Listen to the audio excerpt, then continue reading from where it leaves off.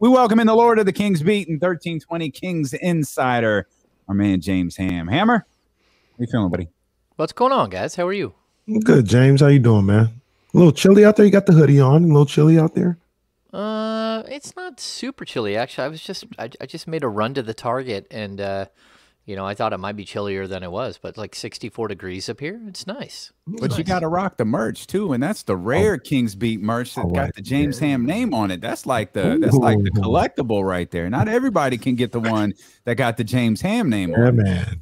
It's a special one. It's a special one. Yes. We were. I'm sure you caught some of that conversation we were having about the Warriors right now. We were talking to Kyle Madsen earlier, and we've been trying to figure out, like, what are the Warriors like? They still have guys kind of in solid positions, solid veterans, and Steph and Clay and Draymond, and Kenny and I are a little bit different on this, and I think that team is still capable of winning an NBA Finals. But yet you still have this tremendous trove of talented young guys. And the dynamic of playing all of them and developing them, like, of course, we're always looking to poach someone talented, but it doesn't look like any of those guys are getting out of there any soon, particularly Jordan Poole, who, Kyle thought, yeah, Joe Lacob will absolutely spend money to keep Jordan Poole around here. And do you think that the Warriors are still in a title spot? Yeah, I mean, why not? I mean, I think this is pretty wide open. I think the Eastern Conference is much better than the West. But saying that, the top 2 or 3 teams in the West are still really good. And, if you're an Eastern Conference team and you think that the Suns or the Warriors or even the Nuggets with Jokic or Utah or Ja Morant are going to be a cakewalk, I think you're in for, sort of a rude awakening. But when it comes to the Western Conference, I think it's still wide open. And, your first couple of rounds are going to be pretty simple if you're the Warriors. And I like their blend, what they've been able to do here, because I think we all thought that they were just going to dump these young players. Even the Weissman pick, and then you come back and you have 2 top 15 picks next year. I think most people just believed that they were going to dump those and go get veterans that could help them win now. But the Klay Thompson injury kind of opened a door for this team to take a 2-year hiatus after playing so many games for 5 years straight. They were all worn out. And now we're going to get to see, can they piece it back together? Can they be the team that they were before? And I think people should be excited to see it because this is a veteran team. They know how to win. They've been there before. And, I wouldn't count Steph out at any time. He's so good. Yeah. I mean, I personally don't think that I wouldn't pick them to win a championship. There's about 4 or 5 other teams that I would pick before them this year. But make no bones about it. What you said is 100% correct, Am, and what you've mentioned, Damian, is correct. It is wide open. And while I think other teams have a better chance than the Warriors to win a championship this year, it's not this huge chance. Like if I think the Suns have a 25% chance of winning the finals, Warriors are probably right behind them with like a 20% chance or something. So there is a level of competitiveness throughout the league, not just that conference, that lends itself to say, hey, you get the right matchup, Steph gets on a hot streak, Clay for a week or two, you may be able to ride that thing longer than other people like myself might think. Yeah, and I also, some of their veterans that they brought in, I like them. I like Otto Porter as a 18 to 24 minute a game guy while you're trying to bridge the gap with Moses Moody. I really like Kuminga, but having Andre Iguodala on the roster or having an Nemanja Bjelica, again, these are moves that help you extend out and just wait a little bit longer before you have to put those guys in and you have to rely on them for big minutes. And it's a lot different. I mean, I think Dante DiVincenzo is feeling it right now. It's a lot different when you look around and you're playing with, again, like a Giannis, Chris Middleton, Robin Lopez, and Brooke Lopez, and Drew Holiday. It's a lot different playing with that than it is playing with a group of players like the Kings have. So, again, if you're a guy like Kuminga, you come in, you know exactly what you have to do because it's Steph, Clay, Draymond, and Wiggins. I mean, those are like very, very good play. All you have to do is play your role. Don't do any more. Don't do any less. Just play your role. And I think that's a good thing when it comes to Wiseman coming back. Moody has had some really nice games. They've got a good mixture of young and old, which I didn't think they would because I thought their old would get old quicker, and their young wouldn't be ready quick enough. But at this point, I think we're seeing a nice convergence between the two. Do you have a favorite player to watch? That's funny because I know I have players I don't ever want to watch. Yeah. Okay, who's that? Well, I mean, I've said that before. Yeah, it's James Harden, and it's okay, and to be honest, I mean, a little bit of Russ. Like I just don't okay, like all right, players. Harden's fine. I know. Like after watching Jokic the last couple of games, because they've played him so many times. Man, is he just so fun to watch what he does with like a YMCA body? You're just out there like, it's just, and I was looking today, like he leads the league in defensive, defensive box plus minus, something like that. He leads the league in like defensive win shares. Like how no one I don't goes even know what that is. What is a defensive win share? Well, you have offensive and defensive win shares, and he leads the league in win shares overall. But in offensive, he's really high in offensive win shares. But in defensive win shares, he's leading the league. Like he is so incredibly impactful on both ends of the floor. And I was kind of surprised because I was watching Fox. He kept like, should I go? Should I go? And then he's like, no, I'm not going to go inside against him. And to me, that was just kind of strange. It would like. I didn't expect him to be like the numbers, the advanced statistic to say that he was as good as he is. And maybe it's because some of the players around him are like defensive only guys, but overall, he's a joy to watch. I would say he's not very graceful. No, well, unless he's doing his spin move on, unless Damian he's passing. Jones. That was nasty. Oh yeah, that one he did at the end of the shot clock. Oh man. I mean, those things. I also love when players get they're at the rim, but they don't feel like they have to just rip it down. They start doing crafty things. I've always enjoyed that. And again, watching, Vlade Divac for years, watching Arvydas Sabonis, I just appreciate passing big men. I just think it makes the game so much more like palatable to watch. And so, I don't know. Those are two of my tops. I mean, Ja has got to be up there, though. Man, watching some of the things that guy does, you're just like, I don't know if you're going to hold up, but that was fun. That was fun to watch for that moment.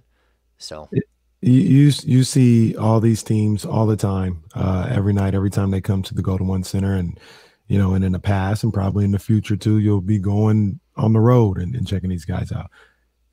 Damian was talking about Giannis coming to town next week, and he was like, this is the one time I really feel like I've heard Damian say, yo, if you can go see him, you need to see him. It's different. Is there anybody, obviously probably Giannis, but is there anybody that you see up close and personal that is different than watching them on TV? Yeah, okay, so the crazy thing about Giannis is like it takes him 2 steps to get from like the 3-point line under the basket. Like he doesn't even need 2 steps to like, he needs one big step and a leap to go from the 3-point line to dunking. Like even from half court, it might be 3 steps to the rim for him. Like it's his momentum, but also his incredible length. That's crazy. But I know this might not be popular here in Sacramento. I would watch Steph Curry play forever. He has such a joy to him all the way through pregame. Like there are things that he does that are, everyone always sees him shoot the shot from like the tunnel, right? So we're talking like a 60-footer from behind the backboard that no one else in the league could hit. And sometimes he takes 2, sometimes he takes 3 times. Every once in a while he gets it on the first time. The usher that's standing there pitches him the ball every time. He makes everyone so involved. And then he starts running around. There are points where he either does he acts like he's playing volleyball and he'll set a ball back and forth across the court while other people are shooting, but way up high, up and over He'll act like he's a quarterback dropping back, and he'll like do a fake handoff and then throw a bomb to somebody. He truly enjoys being there, and he's so soft spoken and cool to be around. And I know this because I typically for the last 6 years, not the last 2 years because the Warriors weren't any good, but the years before that, I would get shifted straight from Kings and covering Warriors all the way through the playoffs. I mean, I was in Toronto, Portland. Like, I've been all over covering the Warriors in the playoffs. Watching Steph it always reminds me of, if you guys ever watch Sonic Skate, they interview an artist, like a poet guy who's part of like their panel of people that they talk with. And he talked about watching Ray Allen shoot the basketball. And he said, when you can go somewhere on a Tuesday night and watch something that you're watching someone who is better at one thing in life than anyone else in the world, then it's special to watch. It's something that you don't get to do very often. It's if you're able to sit down and watch the best piano player or, whatever it is. You could go to Key Arena and watch Ray Allen on whatever night, and at that point, he was the greatest shooter in the world, and I don't even think it was really that close. Steph has taken that, and he's like quadrupled it. What he can do as a shooter is he has revolutionized the game by himself. And you can say Steve Kerr, or you can say, that this was part of someone else's idea that the Warriors just took and ran with. It doesn't matter. It took one player who could do something special, and he has revolutionized the game in a way. And I don't think the game can go back. Like, he's changed it so much. And, like we talked about Peja. Peja was like number 3 all time in 3-point shot makes when he retired. And now he's like number 22 in a span of like 11 years because of one guy. Yeah. We talked NBA basketball. We're going to talk Kings basketball. It's our 1320 Kings Insider, James Ham. We'll do that when we return here on Sacramento's #1 sports station, ESPN 1320. We're clear. I need to go check on the dogs real quick, guys. I'll be back in 30 seconds. Sorry if I went long there. No, we're good. We're right on time. MEAC basketball. Can you name any teams in the MEAC? No. Norfolk State. Okay. This is Morgan State right now. I think Coppin State is in this. Coppin State. Okay. Coppin State has been a tournament team many times. Yeah. I don't know Their teams. Coppin State is always a 16 or a play-in or something like that. They have, this is, Coppin State is, they're kind of, I remember them being in there a lot. Is that where like Appalachian State is and stuff like that? Or I'm trying to figure out exactly what it is. I don't think it is. It might be like a bunch of HBCUs, but some of them might be thought of as HBCUs and they're not actually HBCUs. I don't know. like Morgan. Brendan with the Kings make me MEAC. Oh, that's good stuff. Yeah, the MEAC. Someone is asking, Ham, is that a golf course or driving range off Lakeshore North and Summer Ridge? We have a golf course and a full driving range and a putting green here inside the lake. It is an 18-hole golf course. It's not super long, but it's crazy, crazy tight from what I've heard.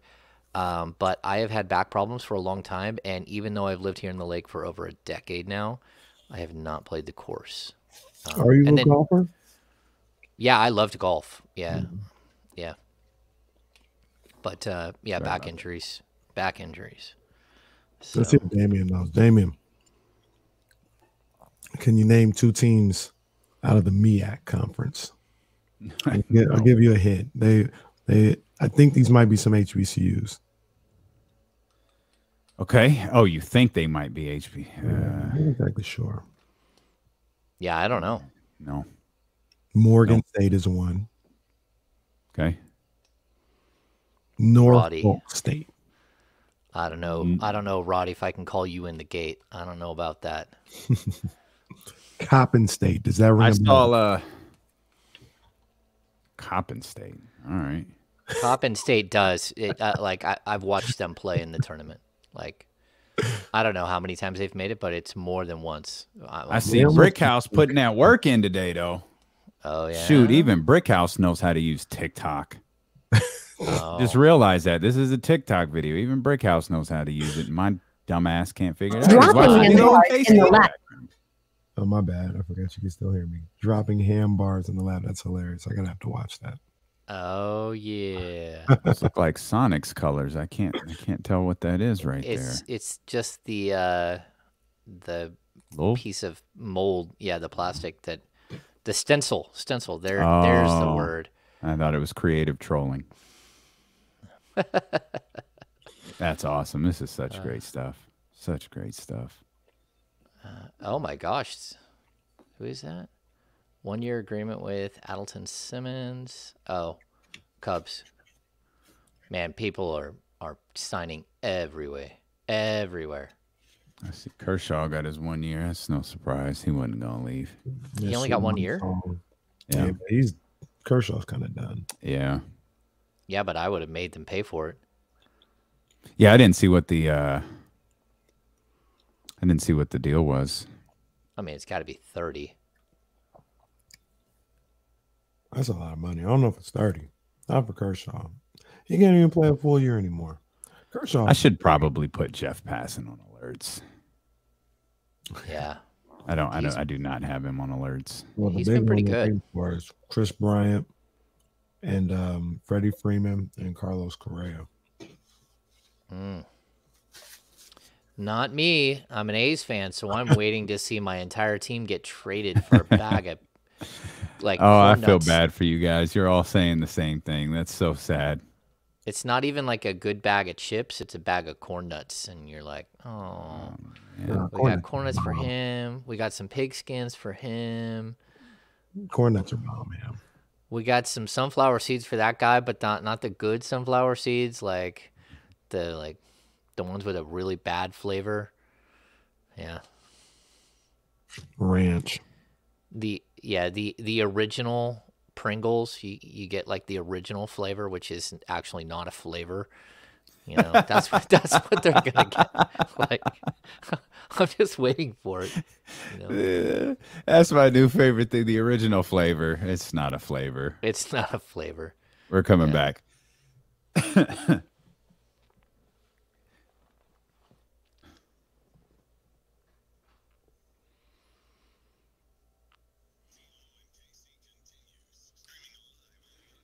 My name is D Nice, although I hate to admit it. This is Friday edition of D-Lo and KC, brought to you by McQueen and the Violet Fog, the smoothest gin in the world, handcrafted in Brazil. First pour, 42 minutes. The countdown is on. No Kings game tonight, so we're just hanging out, talking basketball with our 1320 Kings insider and creator of the Kings Beat, James Ham. Do you have this might be a trickier question. I asked you about favorite basketball players to watch. Do you have a favorite King that you like to watch? Like historically, or no, because that's too easy. Like, well, I mean, not that your answer is easy, but like, is there a favorite? Like, is there a player on this roster that you really enjoy watching? actually, you know what? When Rashawn Holmes was right, and he had me like too. a true lob threat, I absolutely, I loved watching him like go out and defend the perimeter. He's just so good. Just like stays down. I just really, like he's underutilized now, and and actually just hasn't been playing, but Not utilized. yeah, I like I love watching Sabonis because for so many years we've watched players in Sacramento that don't know how to like inflict pain, and Sabonis knows how to inflict pain. And like Boogie was at the game the other night. I went over, said hi to Boogie. He teased me about my goatee. I teased him about the white hair in his. We're both getting old. I broke into the league with DeMarcus Cousins in 2010. That was my first year covering the team, and he was my first one-on-one interview, which was crazy. But the cool thing about watching him is each and every night he did something that a 6'10" player, 6'11", whatever you want to call him, had never done before.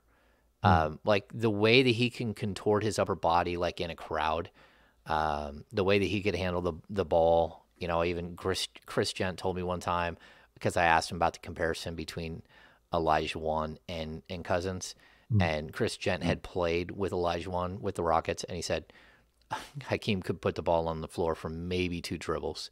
He's like, this guy, he's out here leading the break and going between his legs and spin moves at half court while the guard's trying to steal the ball from him. He's like, this dude's just different. So yeah, he did stuff that was amazing. Rudy Gay, like there's a thing about Rudy, like when Rudy Gay wanted to be great, he looked like George Gervin, like so smooth, so silky smooth. So I enjoy watching beautiful basketball. And one of the nicest guys probably in league history. Rudy Gay, yeah. Well, that, and he's Switzerland. Like everyone likes him. He's the dude in the middle that like anyone and everyone can be his friend, and he doesn't care if one side of the locker room doesn't like the other side of the locker room. He doesn't care. He likes, like, he's okay with everyone. He was a good dude. Yeah. And even like his Kobe's last game in Sacramento, Rudy had his little boy Clinton with him and brought him over, and Kobe took pictures with him and kissed Clinton on the head. Like I have pictures of it. That's Rudy's a good dude. Really good dude. This may be against the rules to say right now for some people. I don't think for most people, or for some people. But when he's on, like when he's in his bag last Saturday, for example, man, De'Aaron is fun to watch. The way he can handle the rock, the way he maneuvers around guys and through traffics and finishes at the rim, it's a joy to watch. I'm not going to put it on Kyrie level, because Kyrie is probably like the top for me watching him go when he's going. But man, De'Aaron, when he's in his bag, so to speak, I think that's a lot of fun to watch as well. Yeah, I love watching De'Aaron play. I like better shooters typically, but like you brought up Kyrie, and there are times where De'Aaron looks like Kyrie with the speed button down. When he starts really flowing, there are moments where De'Aaron starts to float, and you're just like, oh, he's in a mode.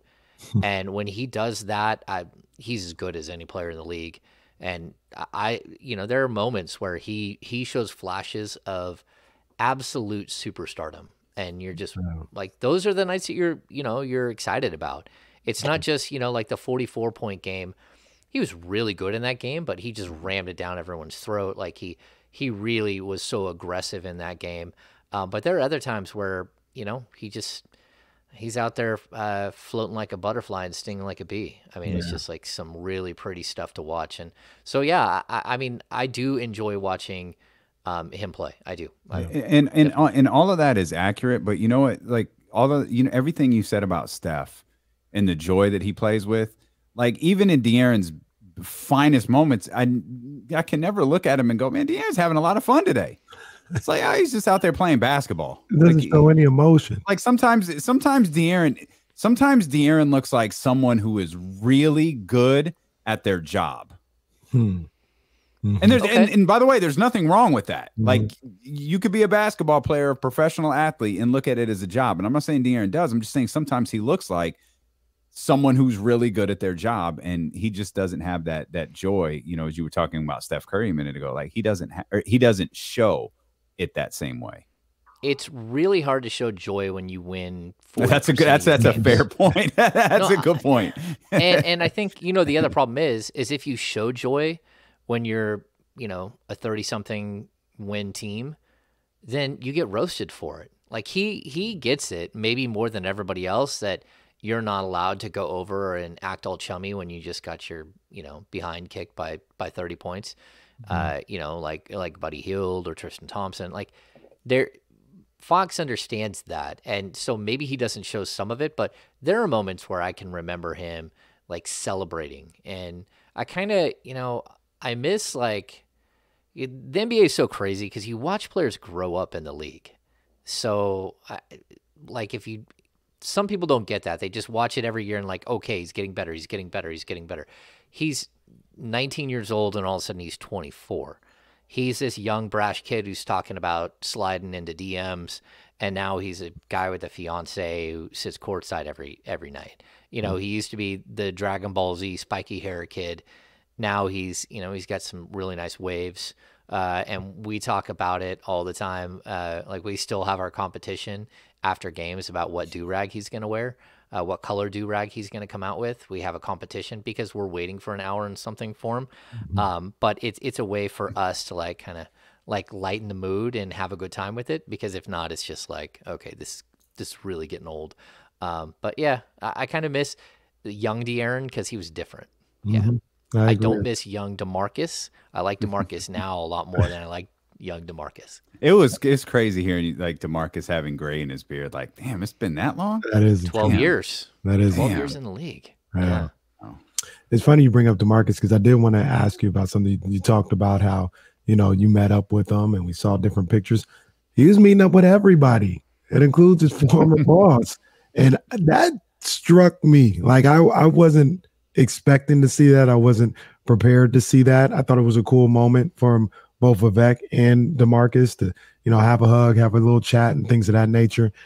Is the whole thought, I guess, for me, I don't want to speak for anybody else, was that like DeMarcus was like not happy. Like, and he's the type of guy, Petty LaBelle, you do him wrong, you cross him, he's going to remember that forever. And we thought that was the situation with Vivek, not giving him the deal, trading him, things of that nature.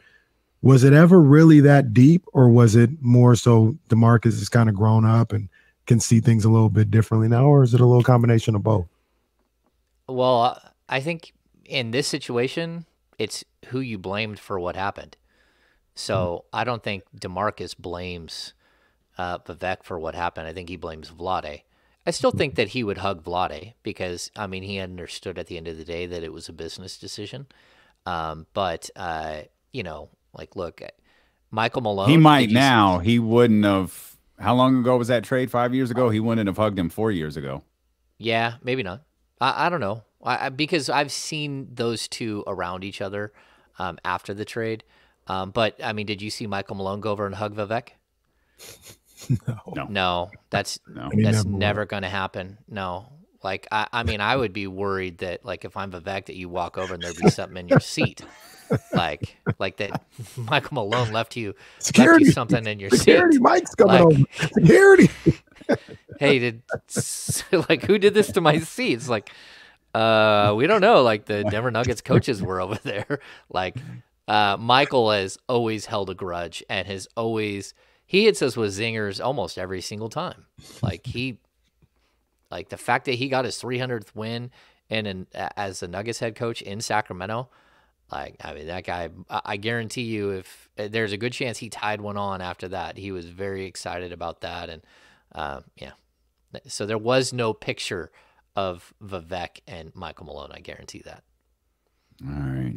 No picture. So no, I mean, can DeMarcus get the one day where he comes back? And I feel like this fan base still adores him. Half of it adores him. The other half doesn't. Does. Okay. Yeah. He's the most polarizing dude that's ever been here. There's no question. Yeah, for sure. Like, I mean, around the league, like, for some reason, Isaiah Thomas is polarizing. In Sacramento, he was spectacular. Like, not only on the court, but as a personality. I mean, that guy showed up to city council meetings when they're trying to move the Kings to his hometown of Seattle. So that's just different, you know. So I've never got, like, around the league the weirdness that is Isaiah Thomas. He's, like, brash. He speaks his mind, but he's also super low key. You know, not like Cousins. Like, he can wear out a group for sure. So.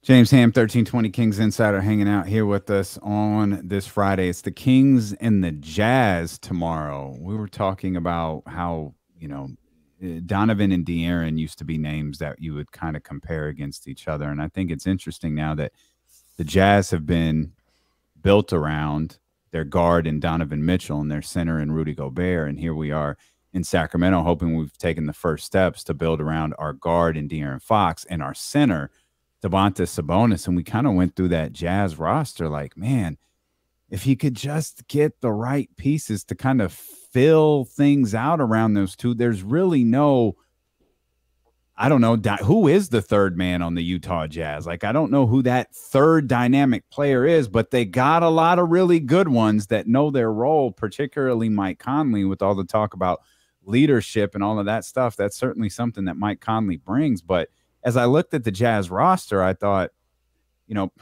Quinn Snyder being a very, very important piece in all of this, that's a team that you can look at and go, if you find the guys who do the right things to put around them, man, you could put yourself in a good spot. I totally agree. I mean, that's one of the, like, if you're going to start modeling yourself after teams, I think it's Denver and it's Utah. Sabonis is not like the funnel, the shot block. I mean, he's a shot. Sabonis isn't the shot blocker that Gobert is. And he's not a guy you can funnel the entire defense down to, for sure. But at the same time, like, Sabonis is so much better offensively than Gobert will ever be. Mm-hmm. And I mean, it's not even remotely close. Gobert is just a straight pick and roll guy. On occasion, he'll hit a shot and you'll be like, I didn't see that coming. But those are the teams. Like, how do you build your team around a speedster, like a high volume scorer, and like a center of the universe big? And I think you look at both of those teams, what they have is high IQ basketball players that can shoot the three. That's like the key to everything in the NBA, high basketball IQ players and the ability to shoot. And the Kings need to find so many more of those. But like, again, Utah has so many guys that you can just rely on that, no one is a star, but they're a star in their role. So again, like Bojan Bogdanovic, even who's their, the other guard that they start sometimes. All he does is Joe Ingles. Joe Ingles is gone. Yeah. No. Who's their defensive minded guy O'Neal? that they start? Yeah. Those guys, like, that they just plug and play. Guys that come in, they do their jobs so well. Like, you don't have to be a star in the league. The biggest problem with a team like the Kings, and when you keep bringing in first round picks, like, all of those first round picks are still waiting for the moment where they get to be superstar. And it just doesn't happen for most of them. And so if they don't settle in and figure out that the NBA is filled with, for every superstar, there's 30 guys who are role players. And if you don't try to be the best role player in what you can do, then you're not going to find success in the league, and you're going to be out of the league. And that's how guys stick. That's how guys work their way into the league from the outside, because they figure out, 2 or 3 things that they can do really good, and then they fit into those roles and they do their damage. And so that's what the Kings need to do. They need to find a bunch of guys like Royce O'Neal. Yeah, I agree with you. And when I talk about the Kings being a player away or even 2 players away, ideally, you want another Sabonis-like stud. But it doesn't always necessarily have to be that, right? It could be a Royce O'Neal, or it could be, I talked about earlier, if they found out a way to go get Joe Harris, from Brooklyn this offseason. Somebody that where Justin, and even with Justin Holiday, because I'm about to bring him up, now you got him where maybe he doesn't have so much on his shoulders as far as, we need you to be this 3-point shooter that you're going to take 10 threes in this game, 9 threes in this game, and you need to hit 4 of them. He's not making shots, but also he's being miscast right now in this particular situation, in my opinion. So you get a guy like Joe Harris in here, and where Justin Holiday was going 3 of 13, maybe Joe Harris might be able to go 6 of 11.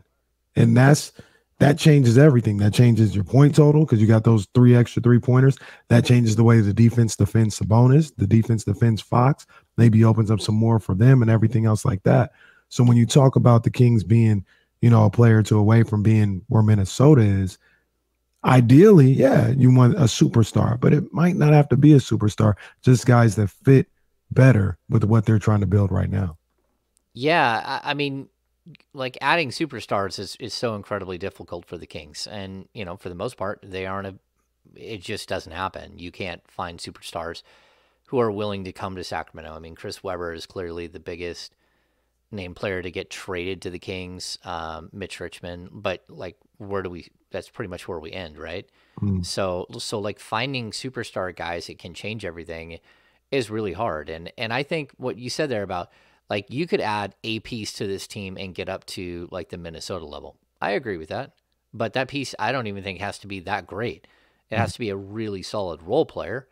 And that's where I think like if you can get a big name piece, if you can get, if you can go out and get a John Collins, like you open the door for you to not just be a team that could get up to like the 7, 8, 9 level, but you could take a much bigger step. And I think that's where McNair is really focused, is on going out and getting like another tremendous game changer, but one that fits with the guys that you have. And I don't know if that will work. I mean, like you hope that it will, but I'll also say that like at this point, I think they have two pillars for what they're building. You have Fox and you have Sabonis, and you know that those guys are really, really good with potential to be like as a pairing, like superb. Mm-hmm. And now can you get the pieces of fit? And I mean, that's going to be the most difficult thing. And can you get pieces that fit, that know that they fit and know what they're coming here to do? And that's always the problem, like again, don't take this wrong way with Buddy, but like Buddy still thinks he can be Kobe Bryant. Like that's like you're 29 years old. You've been in the league for 6 years. You can't keep having delusions of grandeur. And that's where, you even have to be slightly concerned that, you hear that, a guy like Dante DiVincenzo was kind of looking to get out of Milwaukee because he wanted a bigger role. He wanted to be able to expand and show people more of what he can do. And we heard the same thing about Miles Turner. He wants out. He wants to be a number one option.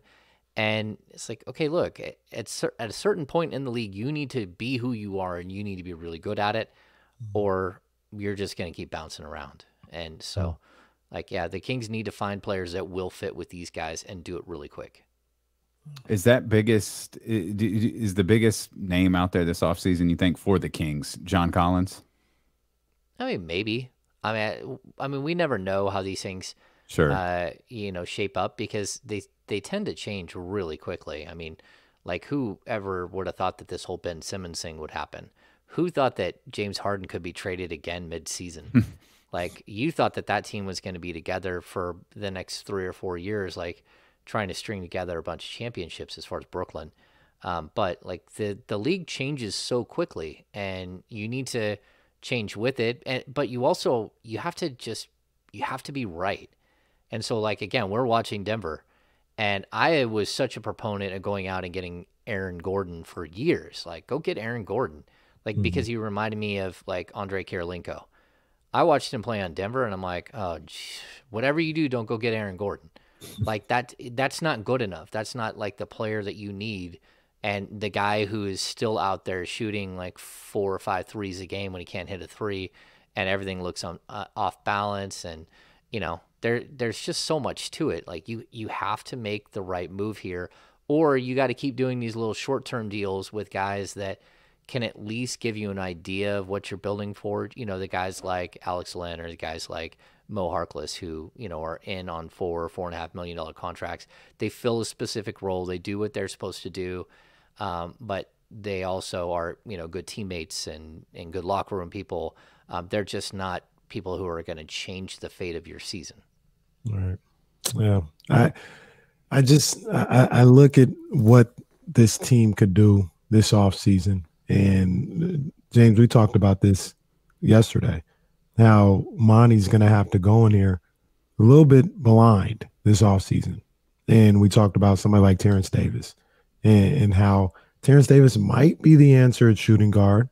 But I almost feel like Monty has to approach this offseason because, unfortunately, we weren't able to see Terrence Davis with Sabonis and all this other stuff. Almost got to go in there assuming that Terrence Davis isn't the guy. And you need to improve at the shooting guard position in a major way. And yeah, Terrence is coming back, but he's not that guy. He'll be a bench guy. And you go out, you be aggressive to try and fill that type of spot or fill the 4 spot. And then when they come back, if Terrence really does fit well, I'll take that problem, of having two guys that fit really well at that position and could start, as opposed to doing like Damian said he did with Luke Walton, where he was like, well, we think Luke Walton might be the guy, but we're not sure, but let's bring him back and find out. You can't bring back Terrence and find out. You need to know what you have going into the season. And that's why this offseason you got to be aggressive to fill the holes. Actually, I think it plays into a bigger conversation and a bigger question about what's happening right now. So, like today on the Kings Beat, Brendan Nunes wrote for the Kings Beat today. The first time I've had someone else write, which was a breath of fresh air for me. But it was on like, hey, look, you got to start Dante DiVincenzo. You got 14 games left. Like, what are you waiting for? Yeah. Like, you need to know who Dante. Everybody in the gym knows who Justin Holiday is. We knew who he was like 4 games into his tenure with the Kings. That ship has sailed. We understand who he is.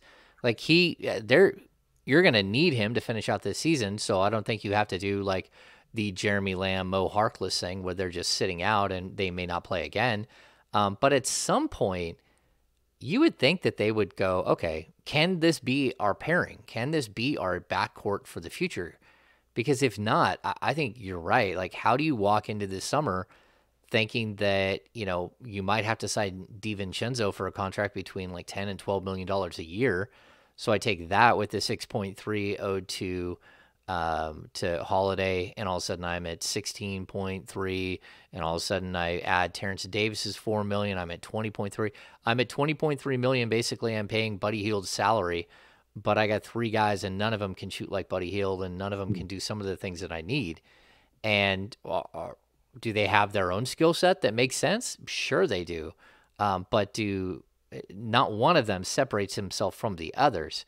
So what I need Dante DiVincenzo to start and play 30 minutes a game at the 2 and show me that he can separate himself. Like, can you separate yourself? Can you be the guy that we're going to pay the summer and put next to De'Aaron Fox and open up next season? Because now Terrence Davis makes perfect sense. Terrence Davis as Vinnie Johnson as the microwave makes perfect sense. Jamal Crawford, there's a role there for him. Mm-hmm. If not, I can't go into next season hoping to be a playoff team with like a true competition at the shooting guard position between Justin Holiday, Dante DiVincenzo, and Terrence Davis. If I've done that, then you already lost. I mean, in my opinion, and I'll even say this: if you're gonna do something like that, then I need someone who's different.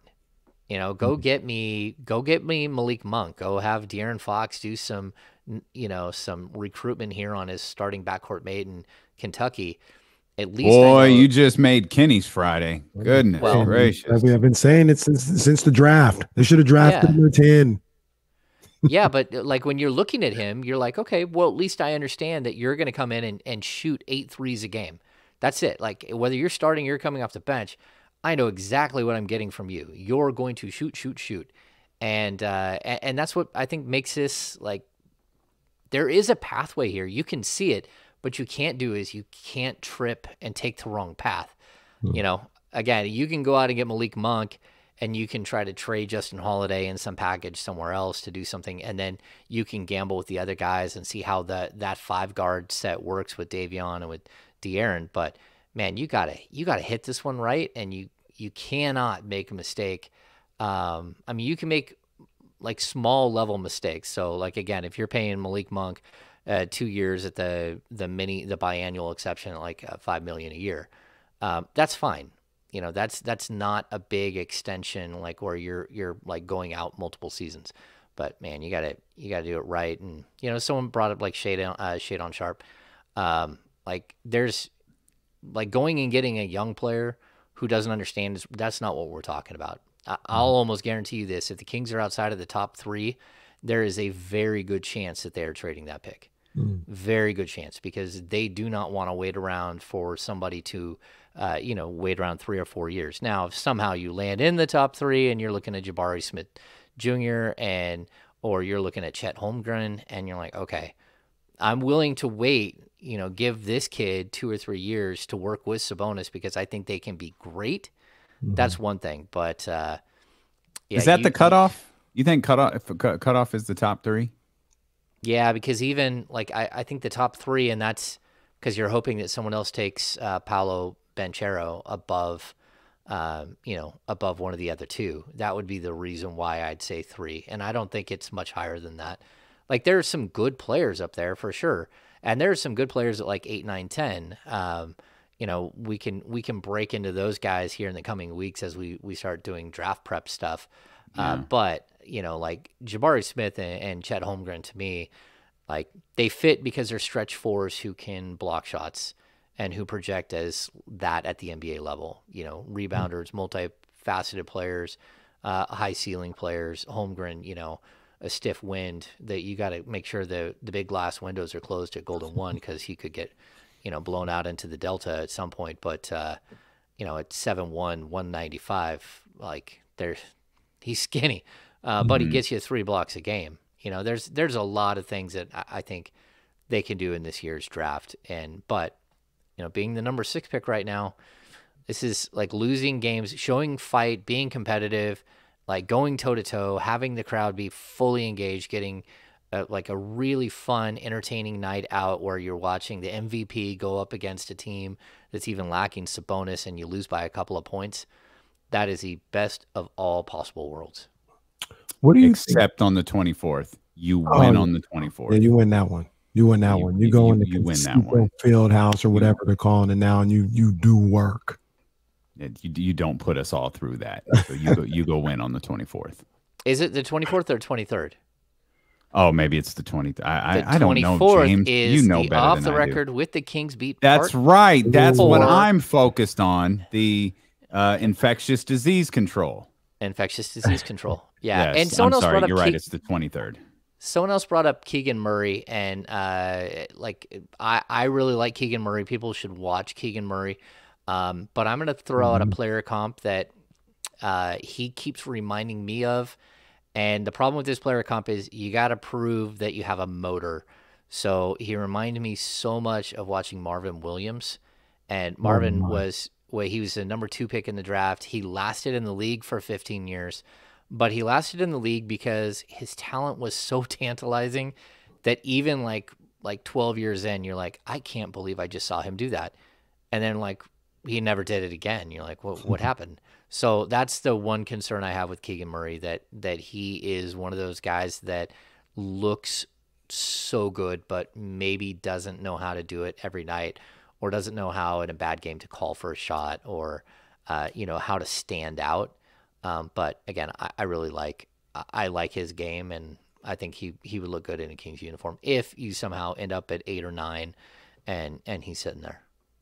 What do you think of we've been mentioning in the chat a little bit? I've liked this guy a lot. Throwing a bag at Lonnie Walker to be the starting 2. What do you think about him? I don't know. Like if Greg Popovich is willing to let someone like that go, then I'm kind of like of the opinion that like, where's his ceiling? And he's erratic. I think he has moments where he's really good, but other moments where you're like, okay, like, does he look great against the Kings? Sure. But, so did Jason Smith every time he played the Kings. So did Derek Smith. That's why the Kings gave up half their roster to trade for Derek Smith.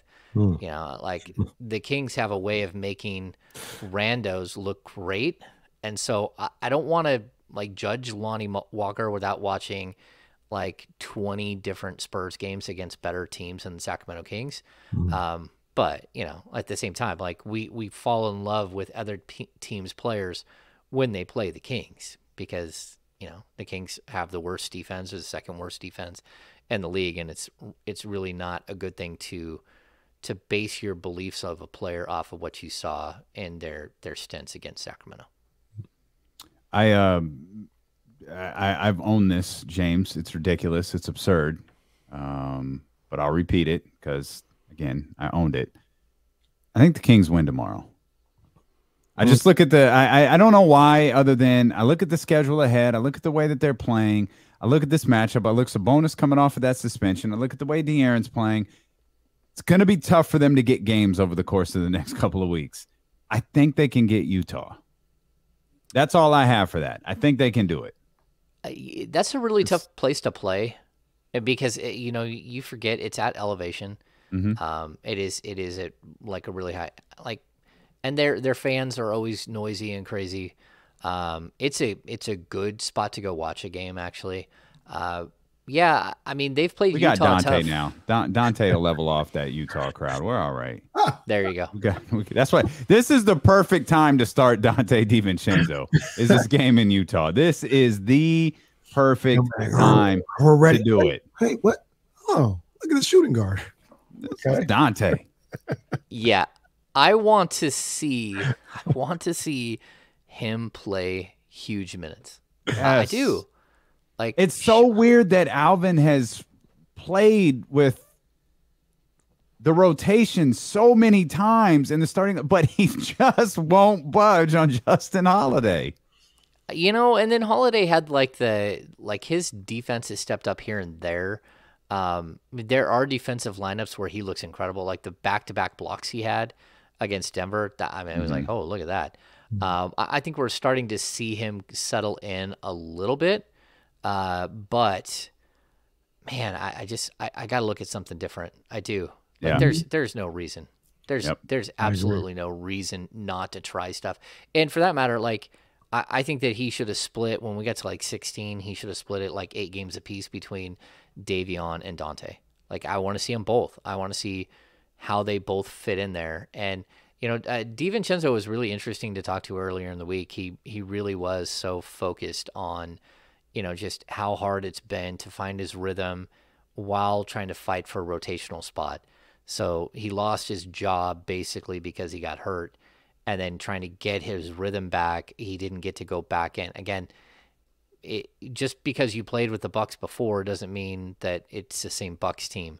And when you're playing on the bench versus playing with, again, Giannis and Middleton and Holiday, it's just totally different. Yep. Yeah. I'm with you, partner. I'm going to ride with you on this one, man. Yeah. Kings win. Yeah, well, now I'm being accused of going Kenny Caraway on everybody. Allison says I'm going Kenny on him, so it's like, oh, I didn't no. guarantee anything. Matter of fact, man. I think Damian's was more definitive in this Jazz pick than I was in the Knicks pick. Yeah, I don't predict. I don't predict wins and losses and all of this for this team. I try to. Sometimes I feel better about games than I do others. I don't, as brutal as the schedule is, I really don't think the team's going to lose every game. Of course, the last time I said that, I was in fact wrong. They did lose every game, but they get it tomorrow. Yeah. You heard it. That was my chest. Yeah. They get the Kings. We got Drake Bars coming on Monday, Ham. It's happening. Did you hear that, James? Did you hear what my man just said? If you didn't hear it, this is what he said. Acknowledge me. 7 freaking times you've pressed that button today. 7 times. What would it take for us to get Ham Bars? Oh, like what would it take to get a duet with like set the scenario so we can write it down and be prepared. I don't know. Playoff appearance. Oh man, I like to sing too. God. I just don't think. I mean, you could sing the hook then. You could write the hook and sing it. Yeah. Let me think on that. I don't think you're gonna get that, but we could do it on a happy hour. Like and record it and air it the next day. Oh no. You said the happy hour, then you changed it because it's the off the record. Yeah. We'll record that one part and get you just after an old fashioned or two and get you rolling. That's all. Yeah. We'll see about that. All right. Well, we appreciate you all so much for being with us. Make sure you check out thekingsbeat.com. Brendan's article is posted over there. They post multiple podcasts per week, and he's got the incredible merchandise as well. It's thekingsbeat.com. Go check that out. If you're on Twitch, YouTube, or Facebook, make sure you hit the thumbs up and subscribe buttons before you go. If you missed any part of the show, big thanks to Kyle Madsen, Trista Crick, in addition to James Ham for being here with us today. You can check out